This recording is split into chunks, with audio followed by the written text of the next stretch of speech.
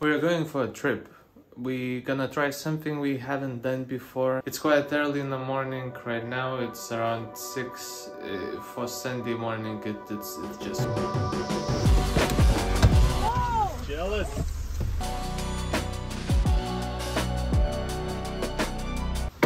I don't bring anything. all right. So we are here to do Via Ferrata.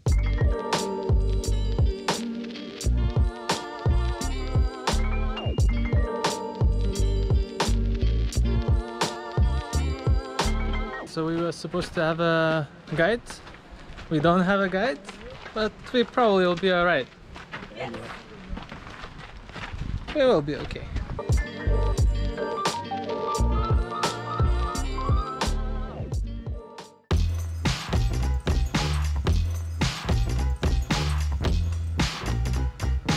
What Via Ferrata actually is, it's secured climbing.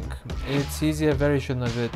If you have a bit of climbing experience, you can do Via Ferrata that is more difficult than the climbing route you would do otherwise. This particular one is set to K3, which means that the route is difficult, but the start was pretty easy.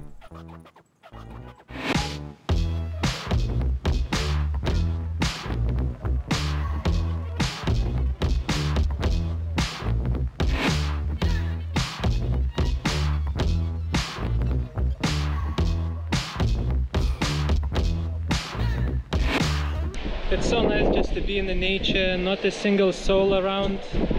Or is there?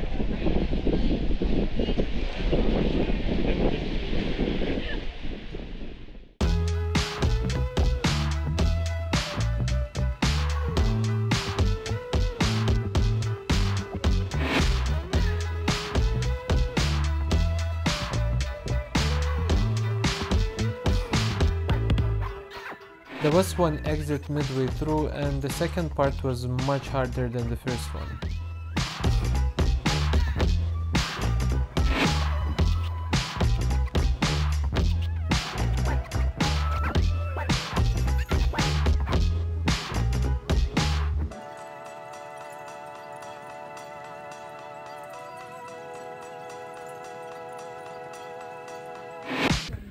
Alright, we are done with Via Ferrata. How is it? Amazing! It was really good. And I learned 2 lessons. Don't leave your extra GoPro batteries in the car. And also you need a screen protector for GoPro when you're doing Via Ferrata. But it was alright. It was really good climb.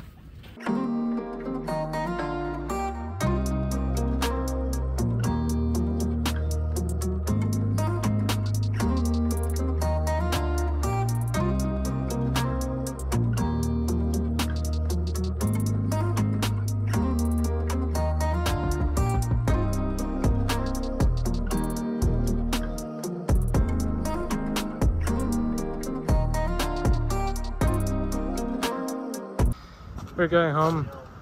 It's really sad, but gotta go. Gotta go.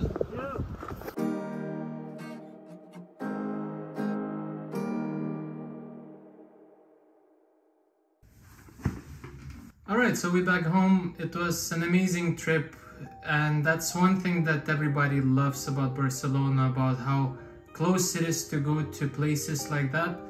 And I was thinking for the whole part of this trip, how can I make this video better?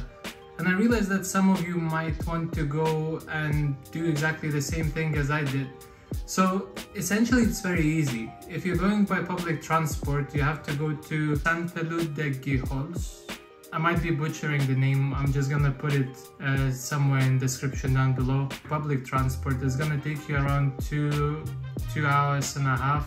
Because you'll have to take a train or a bus and then another bus to get to Costa Brava. If you're going by car, it's gonna take you around 1 hour and a half, 1 hour 20 minutes. Place itself, it's called Cala de Molli, and you can even go to their website. I'm also gonna leave it in comments down below.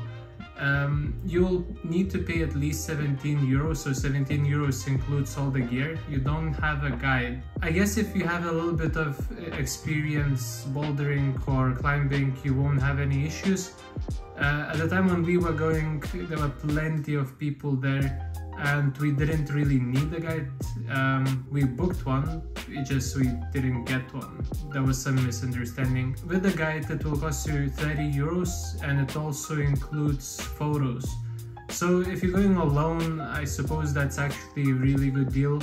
Or in general, if you don't want to bring your camera with you, somebody else will take photos for you. So once you're there, there's plenty of things to do. You can go kayaking. Also, this town is part of Camino de Ronda. I will be making video on that in maybe a month or so. I will be going back there. Apart from that, the restaurant where we were eating, it cost us around 25 euros each. We were going for tapas, but you can also go for menu del dia. It would include 2 courses and the dessert. It would also cost 25 euros, and I think that was the most expensive part of our trip. Yeah, overall it was an amazing experience, really good day. That's all what we needed. I'll see you in the next one.